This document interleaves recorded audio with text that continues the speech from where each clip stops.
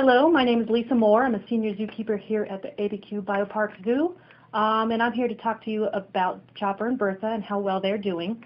In this video you see we are watching Bertha and Chopper exploring their wallow.